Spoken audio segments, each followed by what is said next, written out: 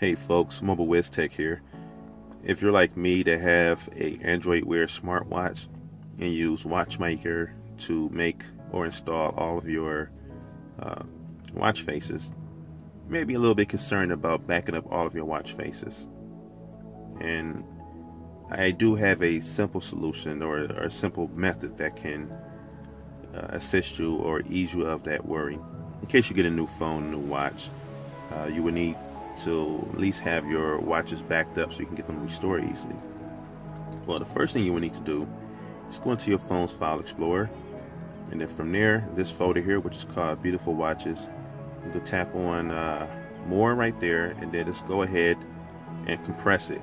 Once it's compressed, I'm not going to do it here because this is for the sake of time in the video, but you can compress it and then send it to OneDrive, to Dropbox, Box, or even Google Drive.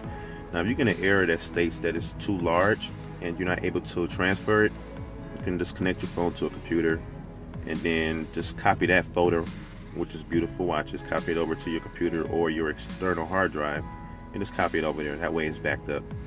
And a good rule of thumb is to at least back it up once a week or maybe twice a month, if you are the type of person that constantly throw in new watch faces, just so you can have the most current one updated and backed up. Alright, so once you do that, that should take care of their backups. Now, to restore it, it's pretty simple. You just copy over that same folder, which is Beautiful Watches, and just load it onto this, the main directory of your phone, and that's pretty much it. Like, for example, let me show you here. So I'm going to move this folder to, let's say, the backups folder. So I took the Beautiful Watches out and moved it there, so it's no longer in the main directory. So now if I go to WatchMaker, it's still showing my watches right now because the app is still running. They're pretty much cached in. But if I close the application and then go back into WatchMaker, go and tap the My Watches tab, none of my watches are there. My watch faces are gone. So if I want to bring them back, what I would do is just go right back into this folder, or what you would do is just copy that folder over like I mentioned before.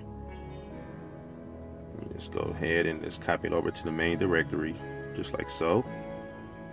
I'm going to pause the video here because it does take a bit of time, depending on how many watch faces you have in there and the size. So I'm going to pause it here. You just tap Replace, but I'm going to go ahead and pause it. And then you see the folders right there. Now if I go back into WatchMaker, tap the My Watch tab, you'll notice that all my watch faces are back. It's that simple. So, like I said, it'll be a safe measure to back them up once a week or twice a month if you are a frequent installer of these custom watch faces. Thanks for watching, and I hope you like and share my video. Also, please feel free to subscribe, as I truly appreciate it.